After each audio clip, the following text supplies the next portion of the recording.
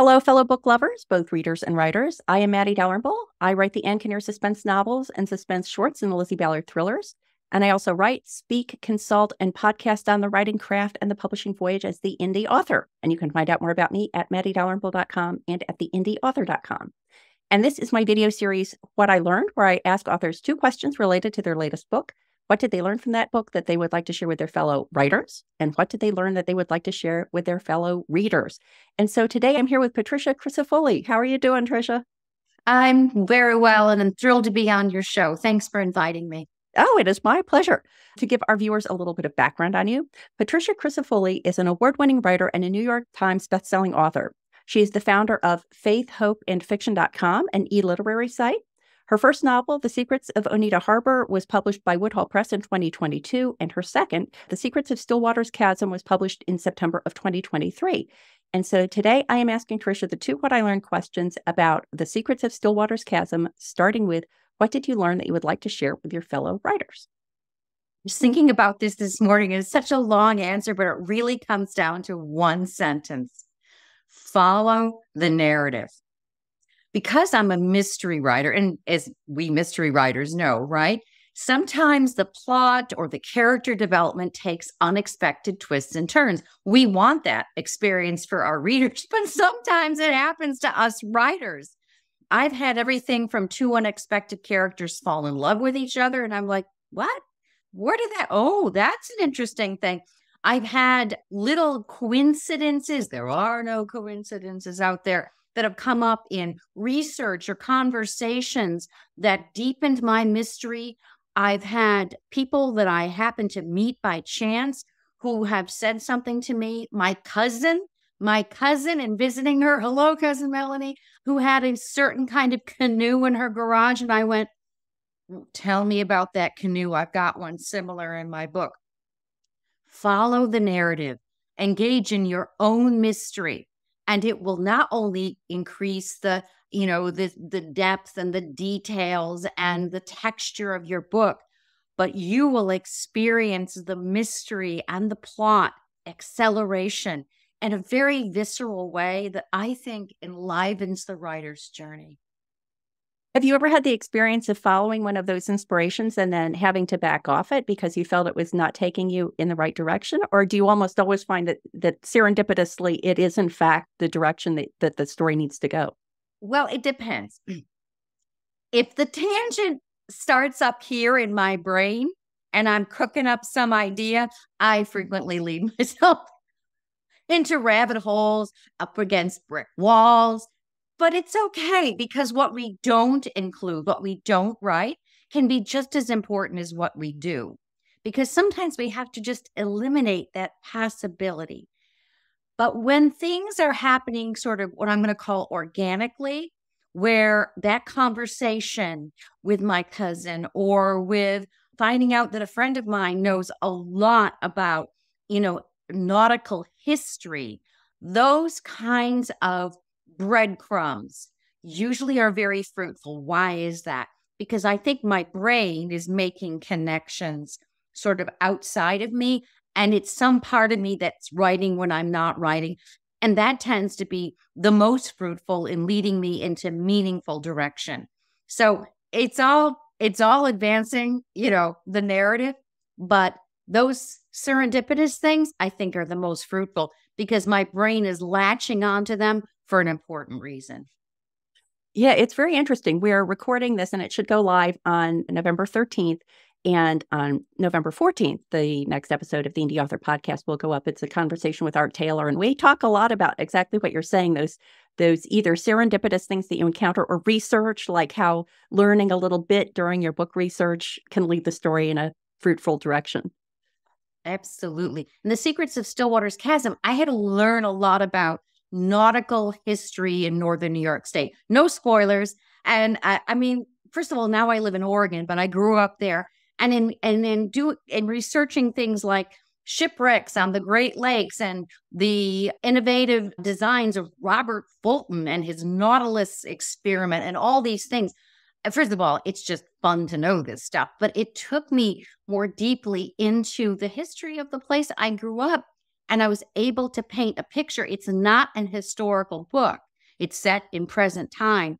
But there are two mysteries, the modern day whodunit, why are all these dead bodies showing up? And an artifact that wants to be found, that wants to be known. And that's a metaphor for all of us, right? What we have inside.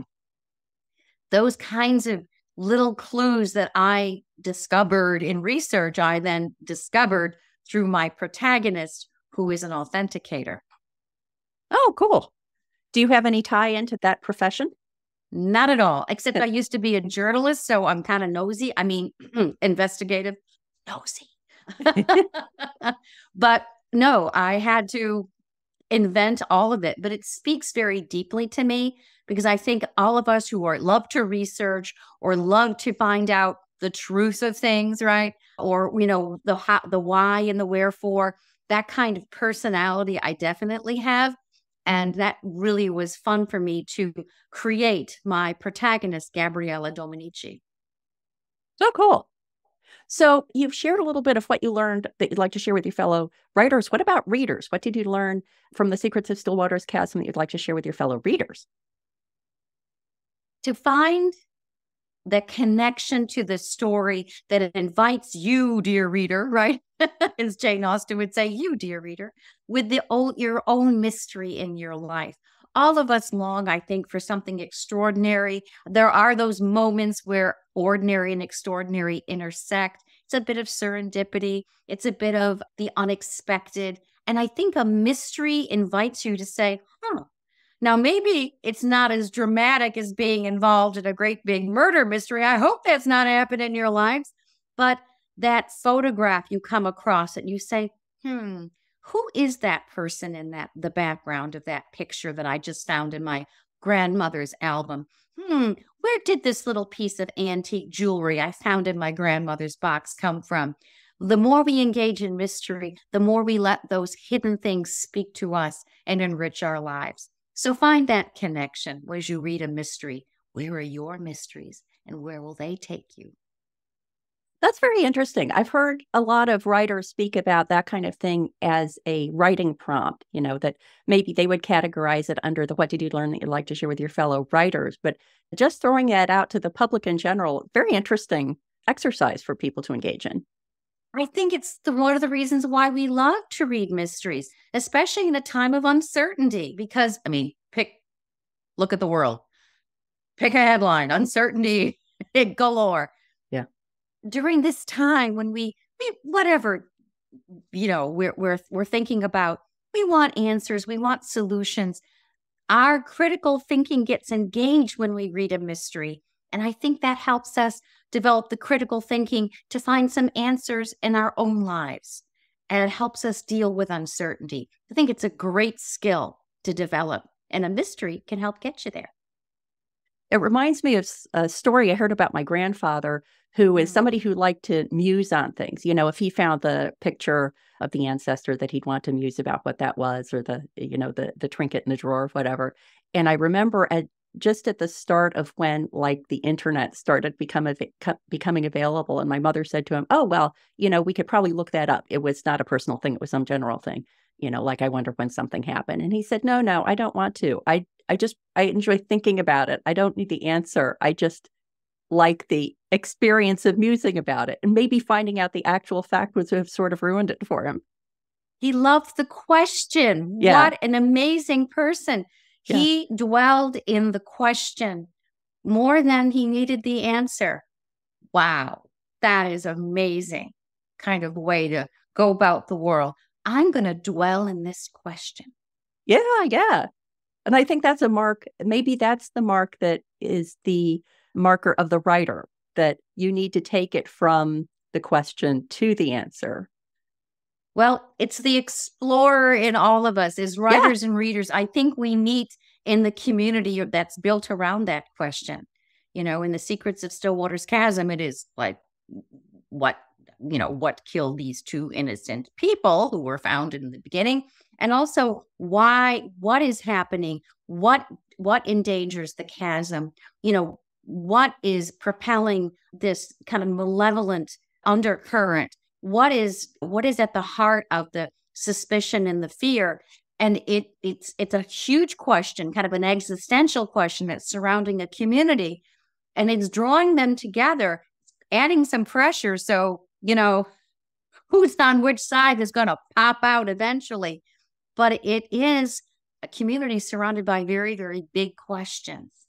And I think dwelling in those questions leads us to our own truths with small t's, right? And then hopefully the bigger truth. Well, Tricia, I think you have intrigued people. You've put out a great teaser there for The Secrets of Stillwater's Chasm. So please let everyone know where they can go to find out more about you and your book and everything you do online. The easiest place to start is on my website. It's called faithhopeandfiction.com, and it's spelled out FAITHHOPEANDFICTION.com. The faith part is faith in yourself and in inspiration, hope. You can't create anything without hope. And fiction, because in our stories we find our deepest truths.